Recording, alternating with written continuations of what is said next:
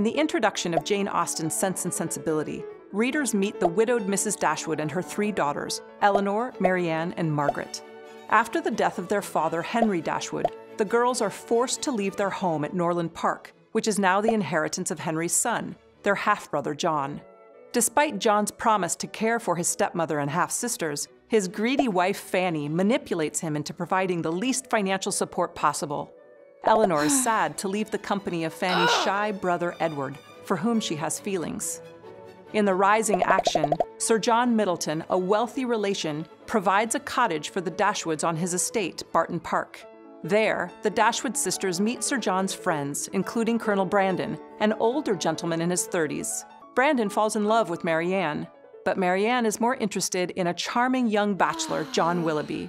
They act like they're engaged until Willoughby leaves suddenly and breaks off contact, perplexing Elinor and breaking Marianne's heart.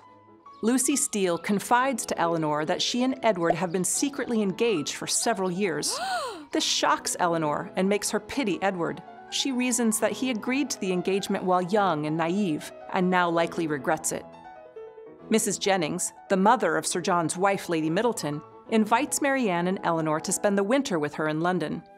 Elinor's relieved to escape the Steele sisters, while Marianne hopes to see Willoughby and get answers about his disappearance. At a party, the sisters see Willoughby with another young woman. He treats Marianne coldly. Soon, they're all shocked to learn of Willoughby's marriage to Miss Grey, an heiress. Colonel Brandon divulges Willoughby's sordid past to Elinor. Willoughby's a known seducer of women. He left Colonel Brandon's ward, Eliza, pregnant and ruined shortly before turning his attentions to Marianne. Meanwhile, Fanny becomes enraged to learn of Lucy's and Edward's engagement. And Mrs. Ferrars, Edward's mother, disowns him and cuts off his inheritance. Colonel Brandon offers him the position of vicar at Delaford, Brandon's estate. Elinor and Marianne, both heartbroken but for different reasons, visit the Palmers in Cleveland. There, Marianne falls ill. Willoughby shows up and confesses all to Elinor. He chose to marry a wealthy woman after his aunt cut off his inheritance. In the climax of the novel, Edward visits the Dashwoods and reveals that Lucy ended their engagement to marry his younger brother, Robert. Now free to marry Elinor, Edward proposes, and the couple takes up residence at Delaford. In the falling action, Edward reconciles with his mother and earns back his inheritance. Elinor and Edward marry and live happily ever after in Delaford. In the resolution, Marianne comes to love Colonel Brandon.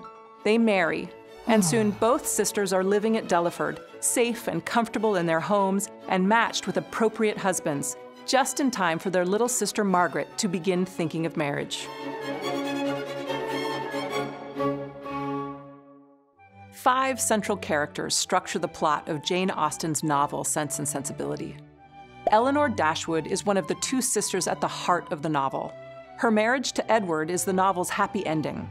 Elinor's measured approach to life embodies the sense of the novel's title and contrasts with the impassioned sensibility of her sister Marianne. Through the course of the novel, Elinor learns the limits of reason, developing a balance between reason and emotion, propriety and expressiveness. Marianne Dashwood is musically talented, beautiful, and lively. Her character embodies sensibility, passion, emotion, and drama, in contrast to her sister's calmer, more reasoned and restrained approach to life. Marianne loves but can't quite understand these aspects of Elinor, and she throws herself into events, expecting a fairy tale ending to her love affair with Willoughby.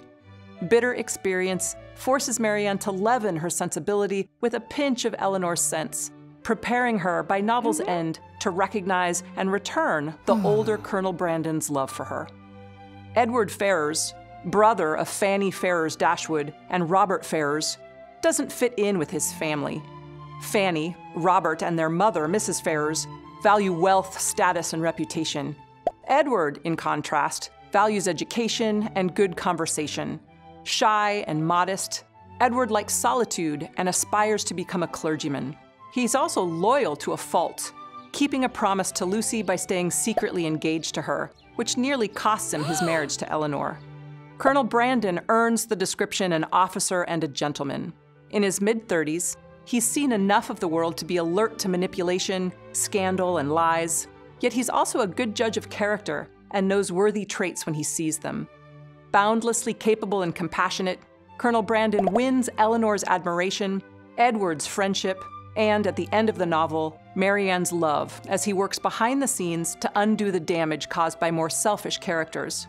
John Willoughby is the scoundrel of Sense and Sensibility. Handsome and charming, Willoughby uses the people in his life to meet his own ends, especially for pleasure and leisure. He relies idly on the promise of an inheritance, squanders his wealthy aunt's trust in him, and seduces then abandons Colonel Brandon's ward, Eliza. Willoughby changes to a degree when he courts Marianne, but he chooses wealth over his love for her. When he seems to realize that his love for Marianne might have made him a better man, it's too little too late, but still earns Elinor's sympathy. Homes, tokens of women's affection, and money are some of the symbols in Jane Austen's novel Sense and Sensibility. Austen's novel focuses exclusively on the concerns and lifestyles of wealthy, landed English families. And landed wealth, the named estates and homes associated with specific families, is a consistent symbol of class privilege and income. Permanent homes are the mark of the most prominent characters in Sense and Sensibility: Norland Park of John and Fanny Dashwood, Barton Park of the Middletons, and Delaford of Colonel Brandon. Among this class of wealth, many families have inherited both a country estate and a London residence.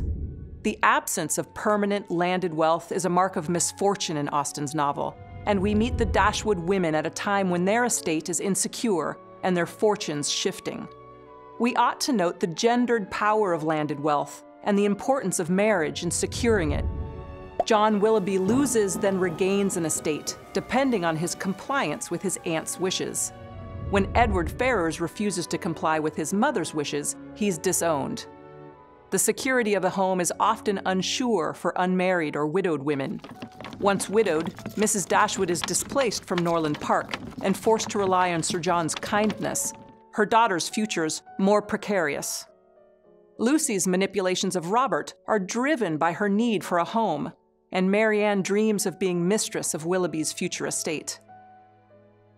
Locks of women's hair and personal letters are tokens of a woman's affection that play an important symbolic role in the romances of Sense and Sensibility. A gift of hair was such an intimate one that a young man's acceptance was a tacit promise of love.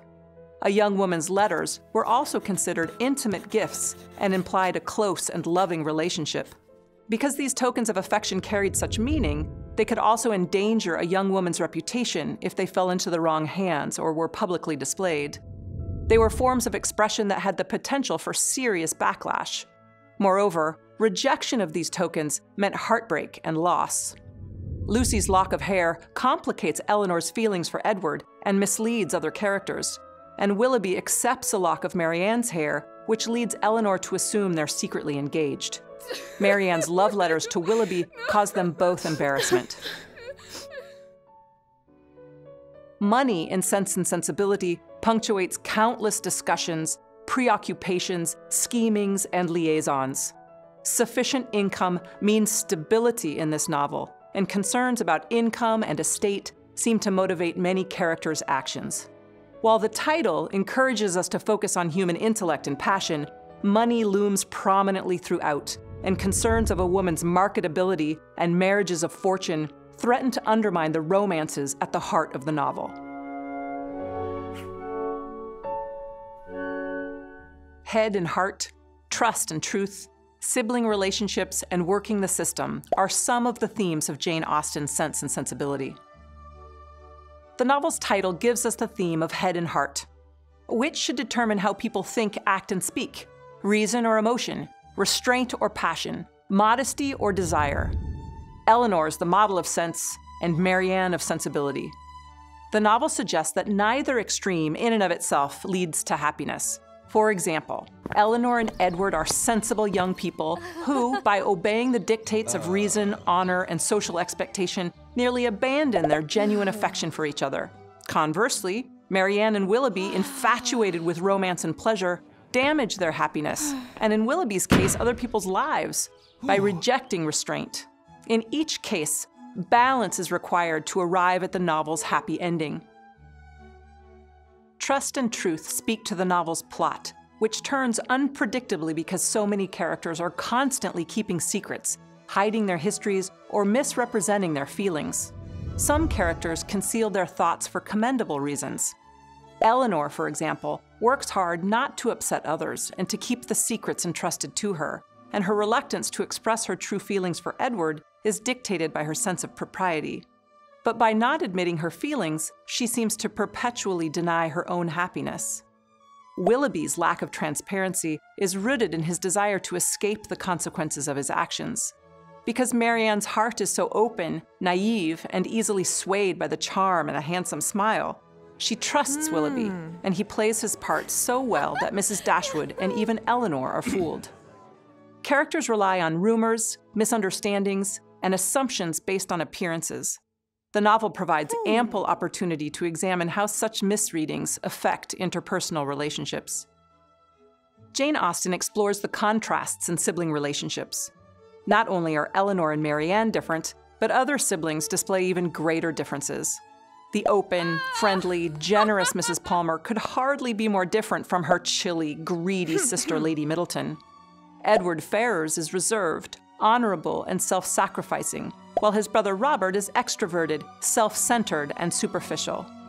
But Elinor and Marianne also share a similarity.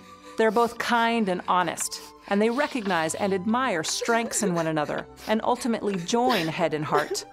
The Steele sisters also share common qualities, pettiness, and a certain degree of viciousness, qualities that do not allow them to grow and mature. Working the system is a theme that sees the women in Sense and Sensibility inhabit a world that, like Jane Austen's real world, offered women few chances for autonomy and self-determination. With a few exceptions, the women in the novel are at the mercy of fathers, brothers, sons, and husbands. Women of the landed gentry had almost no respectable alternatives for generating income and little say in their futures.